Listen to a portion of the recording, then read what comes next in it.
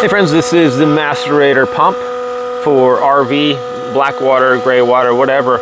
If you don't have close access to a sewer hookup and you don't have, you don't want to run those big 3.5 inch pipes with a certain amount of fall all the way to where you need to dump it, this will pump all your stuff right through a regular garden hose. So this one we have, it shoots at about 150 feet through a garden hose down to our sewer line.